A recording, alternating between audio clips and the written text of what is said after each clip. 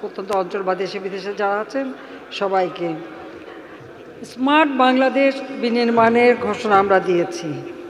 কাজে সেই স্মার্ট বাংলাদেশ বিনির্মাণে ব্যবসায়ীদের এই সম্মেলনে উপস্থিত সকলকে আমার আন্তরিক শুভেচ্ছা জানাই, অভিনন্দন জানাই।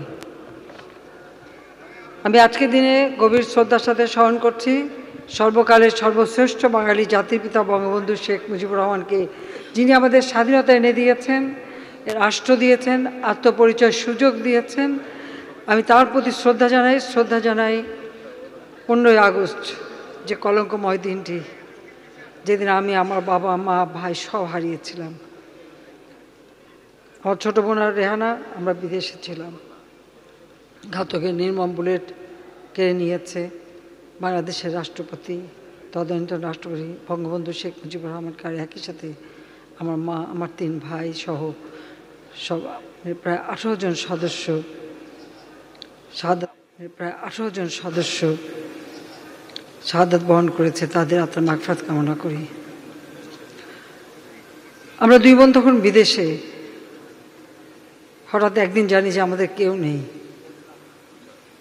এরপর যে দুর্বিষহ জীবন, সেটা বলতে চাই না, তবে এটুকু বলতে চাই যে বাংলাদেশ আমার বাবা স্বাধীন করে দিয়ে গেছেন, যার ডাকে সাড়া দিয়ে দেশের মানুষ অস্ত্র তুলে নিয়ে যুদ্ধ করে বিজয় অর্জন করেছে, সেই বাংলাদেশ ব্যর্থ হতে পারে না। আমি শ্রদ্ধা জানাই আমাদের 4 জাতীয় নেতার প্রতি, শ্রদ্ধা জানাই 30 লক্ষ শহীদের প্রতি, 2 লক্ষ মা বোনের প্রতি, যাদের মহান আত্মত্যাগ আমাদের বিজয় এনে দিয়েছে। 6 বছর রিফিউজি আকারে বিদেশে থাকতে হয়েছিল। এরপর যখন দেশে আসার সুযোগটা পেলাম, কারণ মিলিটারি ডিক্টেটর জিয়াউর রহমান আমাকে আসতে দেবে না আমাদেরকে। আমার ছোটো বোন রেহানার পাসপোর্টও সে কিন্তু অনুমোদন করে দেয়নি, পাসপোর্টটাও রিনিউ করেনি। যা 81 সালে আওয়ামী লীগ আমাকে যখন সভাপতি নির্বাচিত করলো, আমি একরকম জোর করে দেশে ফিরলাম। সারা বাংলাদেশ আমি ঘুরেছি। বাংলাদেশ, আজকের বাংলাদেশ আর সেই 81 সালের বাংলাদেশ অনেক অনেক তফাৎ। এমনকি মাত্র 14-15 বছর আগের বাংলাদেশ, অর্থাৎ 2009 আমরা সরকার গঠন করার পর 2023 পর্যন্ত বাংলাদেশকে আমরা যে জায়গায় নিয়ে এসেছি, বেশি দিন লাগবে না এই 2009 বা 2008 সালের বাংলাদেশের কথা একবার আপনারা চিন্তা করে দেখেন, যেখানে খাল বিল নদী নালা রাস্তাঘাট কিছু ছিল না। 81 সালে আমি পায়ে হেঁটে রিক্সা, নৌকা, ডিঙি নৌকা, নদী পার হওয়া থেকে শুরু করে মাছের ট্রলার, সাম্পান, কিসে না চড়েছি, কিন্তু আমি সমগ্র বাংলাদেশ ঘুরেছি, বাংলাদেশের অবস্থাটা জানার চেষ্টা করেছি। আর আমাদের উন্নয়নটা কী হবে সেই পরিকল্পনা হাতে নিয়েছি, যে কিভাবে বাংলাদেশের মানুষকে এই ক্ষুধা দারিদ্র্য থেকে মুক্ত করব। কারণ আমি দেখেছি মহঙ্গা লেগেই আছে, দুর্ভিক্ষ লেগেই আছে, মানুষের শরীরে শুধু হাড় আর চামড়া ছাড়া কিছু নেই, পরনে ছিন্ন কাপড়। মিটিং করতে গিয়েছি, সেখানে মানুষ এসেছে হাতে শানকি নিয়ে, ক্ষুধার জ্বালা দেখিয়েছে, মুখে খাবার চেয়েছে। 21 বছর পর সরকার গঠন করার সুযোগ পাই, তখন থেকেই আমাদের প্রচেষ্টা, কারণ আমাদের পরিকল্পনা, আমরা বিরোধী দলে থাকতে পরিকল্পনা নিয়েছি আমরা সরকার এগুলি কী করব। আমাদের অর্থনীতি নীতিমালা আমরা প্রণয়ন করেছি, আমাদের ম্যানিফেস্টো তৈরি করেছি, এবং যখনই সরকার এসেছি তখনই কাজ করার সুযোগ পেয়েছি, সুযোগ নিয়েছি যে কিভাবে দেশকে উন্নয়ন করব, সেইভাবে আমরা কাজ করছি। ব্যবসা বাণিজ্য এগুলি সম্পূর্ণ বেসরকারি খাতে যে আমরা উন্মুক্ত করে দিয়েছি, সেটা কিন্তু আওয়ামী লীগ সরকারই করেছে। আজকে যে এত টেলিভিশন, এত কিছু আপনারা দেখেন, এটা আমরা সরকার এসে সিদ্ধান্ত নিয়েছি। এর আগে একটা টেলিভিশন, একটা রেডিও, স্বল্প কয়েকটা পত্রিকা, সরকারি কয়েকটা ব্যাংক, আমি ব্যাংক, বিমা, হেলিকপ্টার সার্ভিস, বিমান থেকে শুরু করে মিডিয়া, অর্থাৎ বেসরকারি টেলিভিশন, শিল্প কলকারখানা, এমনকি হাসপাতাল, যা কিছু যেখানে দরকার সব কিছু তৈরি করার জন্য বেসরকারি খাতকে সবথেকে গুরুত্ব দিয়েছি। জাতির পিতা মাত্র 9 মাসের মধ্যে আমাদের একটি সংবিধান দিয়েছিলেন। সেই সংবিধানের 13 অনুচ্ছেদে আছে আমাদের অর্থনৈতিক নীতিমালা কী হবে। সেখানে যেমন সরকারি খাত, সেখানে সমবায় এবং বেসরকারি খাতও উল্লেখ ছিল। আর বেসরকারি খাতকেই আমরা সবথেকে গুরুত্ব দিয়েছি, কারণ শিল্প কলকারখানা বা বিনিয়োগ যদি না হয় কর্মসংস্থান সৃষ্টি হবে না। আমি যা কিছু করেছি এখানে অনেক বাধা ছিল, সেই বাধা অতিক্রম করেই করতে হয়েছে। অনেক পরামর্শদাতা বিদেশে এসে পরামর্শ দিত, এটা করা যাবে না, ওটা করা যাবে না। আমার মানে সরকার গঠনের আগেই এই পরামর্শ শুনতে হয়েছে। আমার একটাই কথা ছিল, দেশটা আমাদের, মাটি মানুষগুলি আমাদের, তাদের ভালো মন্দ কী হবে সেটা আমরা ভালো বুঝি, জানি। আমরা আমাদের মতো করেই করব, আমরা সেইভাবেই কাজ করেছি। আজকে আমরা কিন্তু সেই 96 থেকে 2001 পর্যন্ত, যেখানে 1600 মেগাওয়াট বিদ্যুৎ ছিল, আমরা বিশেষ আইন করেছি, বেসরকারি খাত উন্মুক্ত করে দিয়েছি বিদ্যুৎ উৎপাদনের জন্য, বিদেশি বিনিয়োগ এনেছি গ্যাস উত্তোলনের জন্য, এবং ব্যাপকভাবে রাস্তাঘাট অবকাঠামো উন্নয়ন শুরু করেছিলাম। এবং বেসরকারি খাতে টেলিভিশন থেকে শুরু করে সব কিছু, এমনকি ব্যাংক বিমা, অনেক বাধা ছিল। অনেকে বলেছে, আর নাম বলতে চাই না, যে এত ব্যাংক দিয়ে কী হবে, বাংলাদেশের অর্থনীতি তো অত বড় না যে এত ব্যাংক হবে। তো আমার কথা ছিল, অর্থনীতি এত ছোট থাকবে না, অর্থনীতি বড় করার জন্যই তো আমাকে দিতে হবে। কাজে সেইভাবে আমরা কিন্তু সিদ্ধান্ত নিয়েছি। কাজে সেখান থেকে আমরা ডিজিটাল বাংলাদেশ 2008-এ নির্বাচনী ইস্তাহারে ঘোষণা দিয়েছিলাম, ডিজিটাল বাংলাদেশ করব।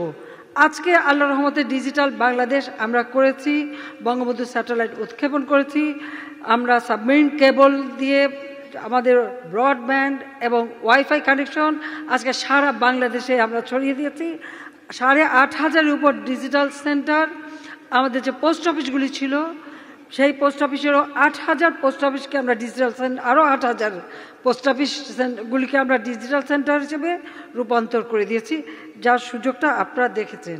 আর এই সুযোগটাই আমি মনে করি আজকের এই আয়োজনে আমি বলবো, এই যে ডিজিটাল ব্যবস্থা আমরা করেছি, এখান থেকে আমরা এখন যেতে চাই স্মার্ট বাংলাদেশ গড়া, অর্থাৎ আমাদের দেশের জনগণ যারা হবে স্মার্ট সিটিজেন, আমাদের ইকোনমি হবে স্মার্ট ইকোনমি, আমাদের সমস্ত গভর্নমেন্ট, আমরা গভর্নেন্সটা এটা সম্পূর্ণ স্মার্ট গভর্নমেন্ট করতে চাই। পাশাপাশি আমাদের সমাজ সেটা স্মার্ট সোসাইটি, এইভাবেই বাংলাদেশকে আমরা এখন এগিয়ে নিয়ে যেতে চাই।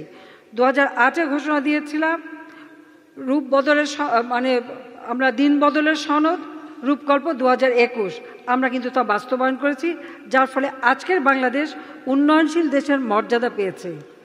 উন্নয়নশীল দেশের মর্যাদায় আজ যেটা আমাদের সামনে আসছে, যে এখন আমরা আমাদের যেমন শিল্প কলকারখানা, ব্যবসা বাণিজ্য, স্বাস্থ্য, শিক্ষা, কৃষি সহ সকল ক্ষেত্রে আমরা স্মার্ট ডিভাইস, ডিজিটাল ডিভাইস ব্যবহার করতে চাই। সেই ক্ষেত্রে আমরা গুরুত্ব দিচ্ছি, যেমন robotics, artificial intelligence, nano technology, genetic engineering, জৈব প্রযুক্তি বা ডিজিটাল ডিভাইস ব্যবহার করে আমরা এইভাবেই আমাদের প্রত্যেকটা পদক্ষেপ বাস্তবায়ন করতে চাই। আমাদের মনে রাখতে হবে যে এই শিল্প কলকারখানা এটা কিন্তু প্রতিনিয়ত পরিবর্তনশীল। আজকে এখন আমাদের সামনে আছে চতুর্থ শিল্প বিপ্লব, যেখানে বেশিরভাগ দক্ষ জনশক্তি দরকার। তো সেই দক্ষ জনশক্তি গড়ে তোলার জন্য ইতিমধ্যেই আমরা যেমন কম্পিউটার ট্রেনিং এবং আমাদের সেই সাথে সাথে ইনকিউবেশন সেন্টার আমরা তৈরি করে ট্রেনিং দেওয়া শুরু করেছি। তাছাড়া এখন স্কুল লেভেল থেকে আমরা কম্পিউটার ল্যাব করে দিচ্ছি, সেখান থেকে আমরা ট্রেনিং দিচ্ছি। পাশাপাশি আমরা ন্যানো টেকনোলজির জন্য একটা আইনও আমরা করে দিচ্ছি, ন্যানো টেকনোলজি ইনস্টিটিউট গড়ে তোলার পদক্ষেপ নিয়েছি। আইন ইতিমধ্যে ক্যাবিনেটে আমরা অনুমোদন দিয়েছি, পার্লামেন্টে পাস করে দেব। অর্থাৎ এই ধরনের সমস্ত ক্ষেত্রে আমাদের যেন এই চতুর্থ শিল্প বিপ্লবের উপযুক্ত স্মার্ট জনগোষ্ঠী গড়ে ওঠে, সে পদক্ষেপ কিন্তু ইতিমধ্যে আমরা নিয়েছি। তাছাড়া আমরা বিশেষ দক্ষতা উন্নয়ন কর্মসূচি হাতে নিয়ে তার জন্য আমাদের প্রধানমন্ত্রীর দপ্তরের অধীনে আলাদা একটা প্রতিষ্ঠানই করে দিয়েছি, যেন আমাদের এই দক্ষ জনশক্তি যেন গড়ে তোলা হয়। শুধু ট্রেনিং দেওয়া না, কোন কোন ট্রেডে কীভাবে কী ধরনের ট্রেনিং হচ্ছে সেগুলি মনিটর করা, সার্টিফিকেট দেওয়া এবং দেশে বিদেশে কর্মসংস্থানের ব্যাপক সৃষ্টি হয়, সেই ব্যবস্থাটাও কিন্তু আমরা নিয়েছি। অর্থাৎ ন্যাশনাল জাতীয় দক্ষ জনশক্তি গড়ে তোলার জন্য সেইভাবে আমরা বিভিন্ন ব্যবস্থা নিয়েছি। আমাদের যে করতে হবে যে শুধু স্বপ্ন দেখলে চলবে না, স্বপ্ন বাস্তবায়নেরও যোগ্যতা অর্জন করতে হবে, আর সেই ধরনের চিন্তাভাবনাও থাকতে হবে। আজকে আমি খুব আনন্দিত যেখানে আপনারা অনেক বয়স্ক অভিজ্ঞ ব্যবসায়ীও যেমন আছেন, আবার আমার নতুন প্রজন্মও আছে যারা উঠতি জনশক্তি ধীরে ধীরে গড়ে উঠছে। আমরা আমাদের দেশের যারা যুব সমাজ তাদেরকে আমরা সেইভাবেই একটা মানে তাদেরকে উৎসাহিত করতে চাই। কিভাবে? যে তারা নিজেরা শুধু একটা পাস করে চাকরির পিছনে ছুটবে না, নিজেরাই মাস্টার হবে, নিজেরাই উদ্যোক্তা হবে, আরও মানুষকে চাকরি দেবে, সেই যোগ্যতা তারা অর্জন করবে। সেই জন্য ইতিমধ্যে স্টার্ট আপ প্রোগ্রাম আমরা কার্যকর করছি। এই স্টার্ট আপ প্রোগ্রামের সাথে সাথে তার জন্য স্পেশাল ফান্ড আমি রেখেছি বাজেটে, তাদেরকে আমরা উৎসাহিত করছি। কোম্পানি আইন পরিবর্তন করে সেখানে এক ব্যক্তি কোম্পানি যাতে খুলতে পারে সে ব্যবস্থাটা আমরা নিয়েছি, যাতে আমাদের যারা যুব সমাজ তারা যেন আরও এগিয়ে আসে, তারা যেন কাজ করতে পারে, সেই ব্যবস্থা আমরা নিয়েছি। অর্থাৎ আমরা কিন্তু ব্যবসা করি না, অন্তত বলতে পারি যে আমি তো সরকার প্রধান হিসেবে বলতে পারি ব্যবসার বুঝি না, কিন্তু আমরা ব্যবসাকে উৎসাহিত করা, সুযোগ সৃষ্টি করা, সুবিধা তৈরি করে দেওয়া, পরিবেশ তৈরি করে দেওয়া এবং সেই সুযোগ সুবিধা নিশ্চিত করে ব্যবসা বান্ধব একটা সরকার আমাদের, সেটাই আমরা নিশ্চিত করেছি। অন্তত সেটা আপনারা এ পর্যন্ত উপলব্ধি করেছেন। ব্যবসা বাণিজ্য যখন আপনারা করবেন, ব্যবসায়ীরা ব্যবসা করবেন, দল মত নির্বিশেষে কে কোন দল আমরা কিন্তু কখনো সেটা দেখিনি। কে কোন ব্যবসাটা করেন, কার ব্যবসার ফলে আমার দেশ লাভবান হচ্ছে, দেশের মানুষ লাভবান হচ্ছে, সেটাই আমার কাছে কিন্তু বিবেচ্য। যে কারণে ব্যবসা বাণিজ্যের ক্ষেত্রে যার যখন যেটা সুবিধা, যে যখন আসেন আমরা কিন্তু তাদেরকে সেই সুযোগটা দেই। আজকে অন্তত এইটুকু বলতে পারি যে আমরা কোনো হাওয়া ভবনও খুলিনি, আর কোনো খাওয়ার ব্যবস্থাও করিনি। স্বাধীন মতো সবাই ব্যবসা করতে পারেন সেই ব্যবস্থাটাই করে দিয়েছি। অর্থাৎ সরকার সুযোগ সুবিধা সৃষ্টি করে দেবে, অবকাঠামো উন্নয়ন করে দেবে, সেইভাবেই আমরা কিন্তু কাজ করে যাচ্ছি। কাজে আমি আজকে ব্যবসায়ী সকল যারা এখানে নেতৃবৃন্দ আছেন বা নতুন ব্যবসায়ী উদ্যোক্তা আছেন, সবাইকে আমি এটুকু বলবো, আমাদের দেশটা নদীমাতৃক দেশ। চলাচলে যোগাযোগে যে অসুবিধাগুলি ছিল, এই যে এত নদী নালা খাল বিল, আমাদের আওয়ামী লীগ সরকার আসার পর থেকে সব থেকে বড় বড় নদীগুলিতে যত ব্রিজ করা, যেমন উত্তরবঙ্গের সঙ্গে যোগাযোগের জন্য যমুনা নদীর উপর বঙ্গবন্ধু ব্রিজ, আমি 96 সালে যখন সরকার এসেছি তখনই কিন্তু ওই ব্রিজ করে দিয়েছি, তার সঙ্গে রেল লাইন, বিদ্যুৎ লাইন, গ্যাসের লাইন সহ মাল্টিপারপাস ব্রিজ আমরা করে দিয়েছিলাম। আর এবারে পদ্মা সেতু, যা আমার দক্ষিণবঙ্গের 21টা জেলা আজকে সংযোগ হয়েছে। এর মাঝে বাকি যেখানে যত নদী আছে, এখন নাম বলতে গেলে অনেক সময় লাগবে, মোটামুটি সব নদীগুলিতে ব্রিজ করে দিয়ে, সেই আপনার কুড়িগ্রামের ধরলা ব্রিজ থেকে শুরু করে বরিশালে ঝালকাঠি গাবখান ব্রিজ, শিকারপুর দোয়ারিকা ব্রিজ, কোনো ব্রিজ, পায়রা নদীর উপর ব্রিজ, এরকম কোনো ব্রিজ আর বাদ দেয়নি। প্রত্যেক জায়গায় কিন্তু আমরা এইভাবে যোগাযোগ করেছি। আমাদের পার্বত্য অঞ্চল সবসময় অবহেলিত ছিল। একই দিনে 100টা সেতু আর 100টা রাস্তা উদ্বোধন করা, এই সুযোগ বোধহয় আর কেউ করতে পারেনি। সেই অঞ্চলটাও সম্পূর্ণ অনুন্নত ছিল, এখন আর অনুন্নত নেই। পার্বত্য শান্তি চুক্তি করেছি এবং সেখানে রাস্তাঘাট, পুল, ব্রিজ করে সেখানকার উৎপাদিত পণ্য বাজারজাত হতে পারে সেই ব্যবস্থাও করেছে। এবং মানুষের মাঝে যে অত উদ্ভাবনী শক্তি আছে ভাবতে অবাক লাগে। পার্বত্য চট্টগ্রামে আপনারা শুনলে অবাক হবেন, কলা গাছ থেকে সুতো তৈরি করে সেই সুতো দিয়ে শাড়ি তৈরি করেছে। ও বসে আছে কবে ওই শাড়িটা আমার কাছে নিয়ে আসবে, আমাকে উপহার দেবে। তাই আমি বলছি এটা তো খুব সাংঘাতিক একটা ব্যাপার। কলা গাছ থেকে সুতো, সেটা থেকে আবার শাড়ি বুনে বসে আছে। এটা কিন্তু মহিলারা করছে। আমাদের ওখানকার যে ডিসি, তিনি মহিলা, সে তাকে আরও বেশি সুযোগ করে দিয়েছে, খুব শিগগিরই আসবে। আমাদের এটা তো একটা মানে একটা বিস্মিত হয়ে গেছে যে এই জিনিসও করা যায়। তো এই ধরনের অনেক উদ্ভাবনী শক্তি কিন্তু আছে। আর আমাদের মেয়েদের মধ্যে তো একটু বেশি আছে, সুযোগ একটু কম ছিল, তা আমরা চেষ্টা করছি সুযোগ দিয়ে দিতে, তবে সব সুযোগ নিচ্ছে না। এসএমই ফাউন্ডেশন থেকে আমরা মহিলা উদ্যোক্তাদের কিন্তু বিশেষ প্রণোদনা দিয়ে থাকি। আর সেই সাথে সাথে 100টা শিল্প অঞ্চল করে দিচ্ছি। যত্রতত্র যেখানে সেখানে শিল্প না করে এখানে সব ধরনের সুযোগ সুবিধা আমরা দেব, যাতে করে সেখানেই শিল্প গড়ে উঠবে। সেখানে মার্কেটিং ফ্যাসিলিটিস থেকে শুরু করে সার্ভিস সেক্টর থেকে শুরু করে যোগাযোগ, পানি সব ব্যবস্থা করার জন্য আমরা পদক্ষেপ নিয়েছি, যেটা আমাদের মানে দেশের উন্নয়নের জন্য ব্যবস্থা হবে। কিন্তু সেখানে তো মেয়েদের জন্য আলাদা ব্যবস্থা দেয়া আছে। আমরা এই যে নদীমাতৃক বাংলাদেশকে সেতু বন্ধ করেছি, সেতু নির্মাণের মাধ্যমে, তাতে ব্যবসা বাণিজ্য শুধু এক একটা জায়গা কেন্দ্রিক না, সারা বাংলাদেশেই আপনারা করতে পারবেন। কোন অঞ্চলে কী ধরনের পণ্য আমাদের, যেমন পাটজাত পণ্য, চামড়াজাত পণ্য, আমাদের কৃষিজাত পণ্য, খাদ্যপণ্য, প্রক্রিয়াজাতকরণ, বাজারজাতকরণ, তার জন্য নতুন নতুন জায়গা খুঁজে বের করতে হবে, মার্কেট খুঁজে বের করতে হবে এবং রপ্তানির ব্যবস্থা যেমন নিতে হবে। সাথে সাথে এইটুকু অন্তত দাবি করতে পারি, আমাদের সরকারের আমলে আমাদের সাধারণ মানুষ, একেবারে গ্রামের তৃণমূল মানুষ পর্যন্ত, তাদের কিন্তু মাথা পিছু আয় বেড়েছে। আজকে দারিদ্র্যের হার যেটা 41 ভাগ ছিল, আমরা 18 ভাগে নামিয়ে আনতে সক্ষম হয়েছি।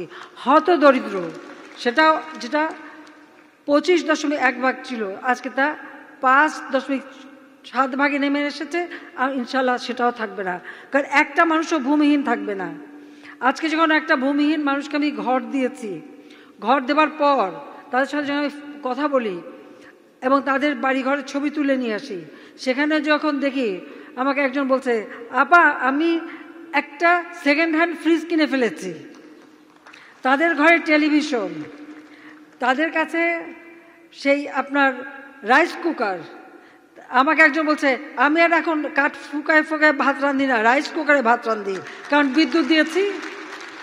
এটা শুনলে ভালো লাগে যে আমার গ্রামের মানুষ, আমাদের লক্ষ্যই কিন্তু তৃণমূল মানুষ, তাদের ক্রয় ক্ষমতা বৃদ্ধি করা।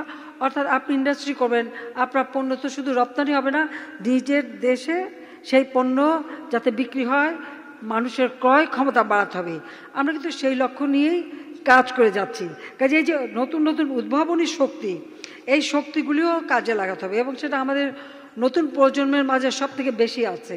আজকে যখন আমি বক্তব্য শুনছিলাম, অনেকের কাছ থেকে খুব চমৎকার আমি তথ্য পেলাম, যেগুলি আমি কিছু আমি নোট করেও নিয়েছি, যে আমরা এই সুযোগগুলি আরও সৃষ্টি করে দেব, যাতে ব্যবসা বাণিজ্য, শিল্প, উৎপাদন আরও বৃদ্ধি পায়, সেটাই আমরা চাই। আর মেট্রো রেল বা টানেল, সেগুলির কথা তো আপনারাই বলেছেন। হ্যাঁ, আমরা যোগাযোগ ব্যবস্থার উন্নতি করবার জন্য এই ব্যবস্থাগুলি করে যাচ্ছি এবং এক একটা কাজ করতে গেলে প্রথমেই অনেক সমালোচনা শুনতে হয়। মেট্রো রেল করার সময় শুনতে হলো 33,000 কোটি টাকা দিয়ে মেট্রো রেল করার কি দরকার ছিল, 3,000 টাকা খরচা করলেই তো, 3,000 কোটি টাকা খরচা করলেই তো নাকি সব সমাধান হয়ে যায়। এটাও শুনতে হয়েছে। অবশ্য ভালোই একদিকে, আমি অনেক টেলিভিশন বেসরকারি খাতে দিয়েছি, সেখানে সবাই টকশো করে আর টক কথা বলে, সেই টক কথা শুনতে হয়। মাঝে মাঝে আমি বলি যে আপনার খালি টক বলেন কেন, কথা যদি টক ঝাল মিষ্টি হয় তখন না আরও বেশি সুস্বাদু হবে। তো বলে দিল একজন, এটা মানে কি দরকার ছিল, পদ্মা সেতু রেল এত টাকা খরচ করে রেল দেওয়ার কি দরকার ছিল। মানে আপনি যাই করতে যান, কিছু লোকের মানসিকতাই হচ্ছে কিছুই ভালো লাগে না। তাই কিছুই ভালো লাগে না লোকের কথা ভুলে গিয়ে দেশের উন্নয়নে কি করতে হবে, সেই কাজটাই করতে হবে। আজকে আমি এটুকু বলতে পারি যে বিদ্যুৎ, অনেক সমালোচনা অনেকে এখন করে যাচ্ছেন, কেন যে কি কুইক রেন্টাল বিদ্যুৎ কেন কেনা হলো, অমক কেনা হলো। তাদেরকে আমি একটা কথা জিজ্ঞাসা করি, আমি 96 সালে 1600 মেগাওয়াট পেয়েছিলাম। বেসরকারি খাতে যখন পদক্ষেপ নিলাম, উদ্যোগ নিলাম, 4300 মেগাওয়াট পর্যন্ত বিদ্যুৎ আমি দিতে পারতাম, দেওয়া শুরু করেছিলাম। 2001-এ সরকারে আসতে পারিনি আওয়ামী লীগ, 2001-এ আসলো বিএনপি জামাত জোট সরকার। 2009-এ আমি আবার সরকার গঠন করলাম। সরকার গঠন করে আমি বিদ্যুৎ কত পেলাম, 4300 থেকে কমে সেটা 3000-এ নেমে গেছে। 8 বছরে বাড়লো না এক ফোঁটা, বরং কমলো। এখন আমি যদি আপনাদের বলি যে ঠিক আছে, যাই সমালোচনা করছে, আচ্ছা ঠিক আছে, সেখানে নাকি 90,000 কোটি টাকা বিফলে গেছে, অমক হয়েছে, তমক হয়েছে, এই আইন করা ঠিক হয়নি।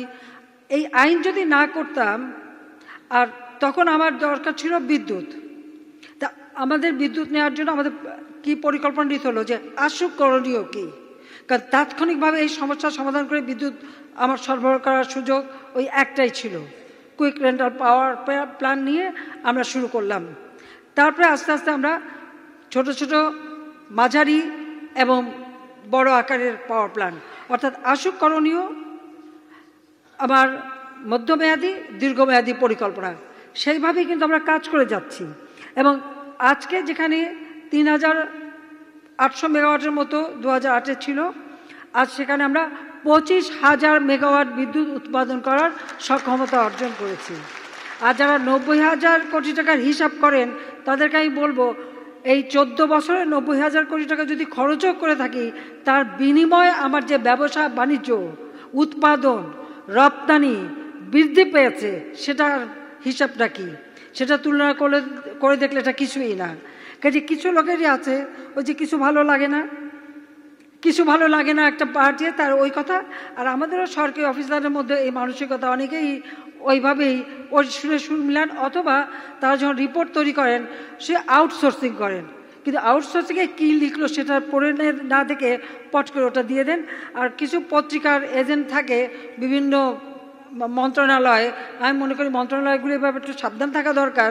তাদের ওই তথ্য চুরি করার সঙ্গে সঙ্গে সেগুলি দিয়ে বিকৃত করে পরিবেশ করে মানুষকে বিভ্রান্ত করা, এ ধরনের একটা মানসিকতা আছে। আমি একটা জিনিস বিশ্বাস করি যে ন্যায় ও সত্যের পথে থাকলে যতই বিভ্রান্ত ছড়াকা যাই করুক, এতে কারো কোনো ক্ষতি করতে পারে না। আলটিমেটলি আমরা যেটা করছি সে যে মানুষের কল্যাণে, সেটাই কিন্তু আমরা প্রমাণ করতে সক্ষম হচ্ছি। আজকে আমাদের বড় বড় পাওয়ার প্ল্যান্টে বিদ্যুৎ উৎপাদনের ইতিমধ্যে কিছু কিছু আমরা পেয়ে গেছি।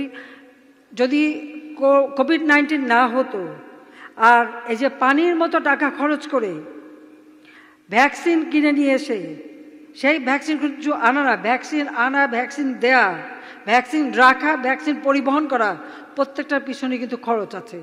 এবং তার জন্য যে ডাক্তার টেকনিশিয়ান সব ব্যবহার করা, এদের চিকিৎসার ব্যবস্থা সব তো বিনা পয়সায় করেছি। কত হাজার কোটি টাকা খরচ করতেছে। এবং এখানে যদি আমরা এখন একটা সরকারি নিয়ম মেনে করতে যেতাম, তো আমার রুগী মরে যেত। ডাক্তার আসার আগে, ওষুধ আসার আগে রুগী শেষ। আমি শুধু টেলিফোনে কথা বলছি, স্বাস্থ্যমন্ত্রীকে তোমাকে এটা এক্ষুনি করতে হবে বলে, এটা আমার কিছু লাগবে না, করে পরে আমাকে ফাইল পাঠাবে, আমি সই করবো, আমার এক্ষুনি দরকার। ভ্যাকসিন দেবো, সিরিঞ্জ যাই, প্লেন পাঠিয়ে, স্পেশাল প্লেন পাঠিয়ে, আমাদের কত খরচ ওটা দেখতে চাই না, প্লেন পাঠিয়ে আগে নিয়ে আসো, তারপরে যেটা নিয়ম সেটা আমরা করব। এখন এর পিছনে কেউ দুর্নীতি খোঁজে, কেউ দুরভিসন্ধি খোঁজে, এটা তো আছে, কিন্তু অতীতটা ভুলে যাচ্ছে যে তখনকার অবস্থাটা কী ছিল। যাই হোক, এগুলি হবেই, এটা কিছু মানুষের মানসিক দৈন্যতা থাকে, তাদের আমি করুণা করি, কিন্তু আমার কথা হচ্ছে আমার দেশ যে কাজ আমরা সেটা করে যাচ্ছি। কয়লা ভিত্তিক বিদ্যুৎ কেন্দ্র, এটার বিরুদ্ধে তো আন্দোলনের সীমা নাই। সেই আন্দোলন সেটাও আমাদের মোকাবেলা করতে হয়েছে, শুধু দেশে না, বিদেশেও অনেকের সাথে রীতিমতো আমাকে মানে কি বলবো তর্কই করতে হয়েছে যে কেন এই বিদ্যুৎ কেন্দ্র হচ্ছে। আজকে কোভিড-19, ইউক্রেন আর রাশিয়া যুদ্ধ, তারপরে স্যাংশন, কাউন্টার স্যাংশন, এখন সেই কয়লার বিরুদ্ধে যারা কথা বলছে তারাই আবার সেই কয়লা খনি শুরু করে দিয়েছে। এখন কয়লা ভিত্তিক বিদ্যুৎ কেন্দ্র আবার উৎপাদন শুরু করেছে। আমরা কিন্তু আমাদের সিদ্ধান্তে অটল থেকেছি। আমরা তখন যেটা মানে আমাদের যে দূরদৃষ্টিটা ঠিক রেখে আমরা চলেছি বলেই এখন আমরা কিন্তু করে যাচ্ছি। মাঝখানে কিছুদিন কয়লা পাওয়া যাচ্ছিল না, তখন যে লোডশেডিং, তখন তো সবাই খুব কান্নাকাটি। সেই সময় কিন্তু আবার কুইক রেন্টাল পাওয়ার প্ল্যান্ট চালিয়েই কিন্তু তাদের বিদ্যুৎ দিতে হয়েছে। কাজে ব্যবস্থা অল্টারনেটিভ থাকতেই হয়। আর এতগুলি পাওয়ার প্ল্যান্ট সপ্তাহে একসাথে চলে না, একটা মেরামত করতে হয়, একটা রিফারবিশ করতে হয়, এগুলি অনবরত এগুলি চলমান রাখে, সেভাবে আমাদের রাখতে হয়। যাক, আমি শুধু এইটুকুই বলবো যে আওয়ামী লীগ হচ্ছে ব্যবসা বান্ধব সরকার, সেটা নিশ্চয়ই আপনারা টের পেয়েছেন। এবং সেটা সেই জন্যই আজকে আপনারা এত কষ্ট করে এই দীর্ঘ সময় বসে আছেন। আমি জানি সেই 4টা থেকে আমাদের অভ্যাস আছে, আমরা যখন অফিসে বসি এরকমই কত ঘন্টার পর ঘন্টা বসে থাকি, আর মানুষের সাথে দেখাও করি, কাজ করি বা মিটিং করি, টেকনিক্যাল মিটিং অথবা ক্যাবিনেট মিটিং, আবার পার্টি করি। পার্টির মিটিং চালাতে গেলে এরকম হয়তো ঘন্টার পর ঘন্টা বসতে হয়, সকলে বক্তৃতা শুনতে হয়, কিন্তু আপনারা ব্যবসা বাণিজ্য সব কিছু ছেড়ে এই সভা এখানে এত সময় ধরে বসে আছেন, সত্যি আপনাদেরকে আন্তরিক ধন্যবাদ জানাচ্ছি। কারণ আপনাদের এই আন্তরিকতাটাই হচ্ছে আমাদের চলার পথের পাথেয়। কারণ আমি চাই যে ব্যবসা বাণিজ্যের দিক থেকে বাংলাদেশ আরও এগিয়ে যাক। ব্যবসা সম্প্রসারণের জন্য ডিজিটাল ব্যবস্থা, বিদ্যুতের ব্যবস্থা, গ্যাস পানি সরবরাহ সব রকম ব্যবস্থা আমরা করে যাচ্ছি। আমার মনে আছে প্রথম যখন সরকার গঠন করি এমন অবস্থা, তখন জেনারেটর চালানো হতো। সেই জেনারেটরের উপর থেকে আমি কিন্তু সব ট্যাক্স তুলে দিয়েছিলাম, এবং সেই সময় ইন্ডাস্ট্রির মালিক যারা তাদেরও বলেছিলাম, যে কটা ইন্ডাস্ট্রি ছিল, আপনারা বিদ্যুৎ উৎপাদন করেন আর সেই বিদ্যুৎ ব্যবহার করেন। আমরা এই বিশেষ আইন করে সেই সুযোগটাও করে দিয়েছি। কাজে আমাদেরকে এখন যেটা করতে হবে যে আমাদের নতুন বাজার খুঁজতে হবে। কারণ আপনারা দেখতে পাচ্ছেন যে ইউরোপ বা আমেরিকা বা এই সমস্ত এলাকায় কিন্তু মানুষের ক্রয় ক্ষমতা কমে গেছে, সেখানে কিন্তু আর সেই সাথে সাথে আমরা যে লোন নিই সেখানে কিন্তু সুদের হারও অনেক বেড়ে গেছে। কাজে সেই দিকে চিন্তা করেই আমাদের নতুন বাজার খুঁজতে হবে, নতুন এলাকায় যেতে হবে, আর নতুন পণ্য আমাদের খুঁজে বের করতে হবে, সেটাই ব্যবস্থা নিতে হবে। আমরা আমাদের সরকার এফডিআই এবং স্থানীয় বেসরকারি বিনিয়োগ উভয়ের জন্য ব্যবসায়িক পরিবেশ উন্নয়নের উপর সর্বোচ্চ গুরুত্ব আমরা দিয়েছি। বেসরকারি খাতকে সহায়তা দেওয়ার জন্য অন্যান্য সংস্থার পাশাপাশি ইতিমধ্যে আপনারা জানেন যে ইনভেস্টমেন্ট ডেভেলপমেন্ট অথরিটি বিডা আমি এস্টাবলিশ করে দিয়েছি। বাংলাদেশ অর্থনৈতিক অঞ্চল কর্তৃপক্ষ 2030 সালের মধ্যে 100টি বিশেষ অর্থনৈতিক অঞ্চল গড়ে তুলছে, যেখানে বিনিয়োগ হবে। ব্যবসা বাণিজ্য সহজ করার জন্য অটোমেশনের লক্ষ্যে সরকার বেশ কিছু পদক্ষেপ গ্রহণ করেছে। বৈদেশিক বাণিজ্যের জন্য ব্যবহৃত আমদানি রপ্তানি লাইসেন্স নবায়নের ক্ষেত্রে বিদ্যমান 1 বছরের পরিবর্তে 5 বছরের জন্য নবায়ন সুবিধা ইতিমধ্যে আমরা দিয়ে দিয়েছি, যাতে বারবার আপনাদের ধর্ণা দিতে না হয়। ট্রেড লাইসেন্স পরিবেশ অধিদপ্তরের ছাড়পত্র প্রদানের ক্ষেত্রেও একই রকম ব্যবস্থা আমরা গ্রহণ করব, সেটাও আমাদের প্রক্রিয়ায় রয়েছে, ওটা আমরা করে দেব, যাতে নির্বিঘ্নে ব্যবসা করতে পারেন এবং দীর্ঘমেয়াদী না হলে বিনিয়োগ আসবে না, আপনারা বিদেশি পার্টনারও পাবেন না, সেটাই কথা। অনলাইন প্ল্যাটফর্ম ব্যবহার করে ব্যবসায়ীগণ পণ্য তৈরির রুলস অফ অরিজিন সার্টিফিকেশন প্রদান করে বিদেশে শুল্কমুক্ত, কোটামুক্ত অর্থাৎ DFQF সুবিধা উপভোগ করছেন। পণ্য আমদানি রপ্তানির জন্য নিবন্ধন গ্রহণ ও পারমিটের ক্ষেত্রেও অনলাইন সুবিধা গ্রহণ করে ব্যবসায়ীগণ ঘরে বসে সহজে সেবা গ্রহণ করতে পারছেন। জয়েন্ট স্টক কোম্পানির রেজিস্ট্রারের দপ্তরে অনলাইনে রিপোর্ট ও রিটার্ন দাখিল করারও ব্যবস্থা করা হয়েছে, যার জন্য এখন ঘরে বসেই আপনারা ফিস জমা দিতে পারেন, রিটার্ন দাখিল করতে পারেন, সেই সুযোগটা আমরা করে দিয়েছি। এখন আসুন 2026 সাল আমরা উন্নয়নশীল দেশ হিসেবে আমাদের কার্যকর ব্যবস্থা নেব। অনেক দেশ ইতিমধ্যে ঘোষণা দিয়েও পিছিয়ে গেছে, আমরা পিছিয়ে যাইনি। বাংলাদেশ পিছিয়ে যায় না, পিছিয়ে যাবে না, আমরা বাস্তবায়ন করব। আর এই বাস্তবায়ন করার জন্য প্রধানমন্ত্রীর কার্যালয়ে মুখ্য সচিবের নেতৃত্বে একটি কমিটি আমরা করে দিয়েছি, যে কমিটি আমাদের উন্নয়নশীল দেশ হিসেবে কি কি ধরনের চ্যালেঞ্জ আমাদের মোকাবেলা করতে হবে আর কি কি ধরনের সুযোগ সুবিধা আমরা পাব, সেই বিষয়টা দেখে এর যে থিমেটিক ধারণা, সেই ধারণা ধারণ করে 7টা আলাদা সাব কমিটি করা হয়েছে। এই কমিটি এর উপর কাজ করে যাচ্ছে, যাতে করে আমরা এর সুফলটা ভোগ করতে পারি আর কোনো চ্যালেঞ্জ আসলে সেটা মোকাবেলা করতে পারি, সেই কারণেই কিন্তু এর পদক্ষেপ আমরা নিয়েছি। কাজে আমি মনে করি আমাদের ব্যবসায়ী যারা, তাদেরকেও এখন থেকে আপনাদেরও সেই উদ্যোগ নিতে হবে যে কোনো চ্যালেঞ্জ যদি আসে সেটা কিভাবে মোকাবেলা করবেন, তার জন্য সরকার আপনাদের পাশে আছে, সব রকম সুযোগ সুবিধা দেব। আর এখান থেকে সুবিধা আমরা কতটুকু পাবো সেটাও আমাদেরকে গ্রহণ করতে হবে খুব দ্রুত। সেইভাবে এখন থেকে আপনাদের পরিকল্পনা নিয়ে এগিয়ে যাওয়ার জন্য আমি আপনাদেরকে অনুরোধ জানাচ্ছি। আর তাছাড়া আমরা সরকার বিদেশের বাজারে বাংলাদেশি পণ্যের শুল্কমুক্ত কোটামুক্ত প্রবেশাধিকার নিশ্চিত করতে এই সম্ভাবনাময় ও বিকাশমান অর্থনীতি দেশগুলোর সাথে মুক্ত বাণিজ্য চুক্তি সম্পাদনের নিবিড়ভাবে কাজ করে যাচ্ছে। 11টি দেশের সাথে আমাদের আলোচনাও চলছে।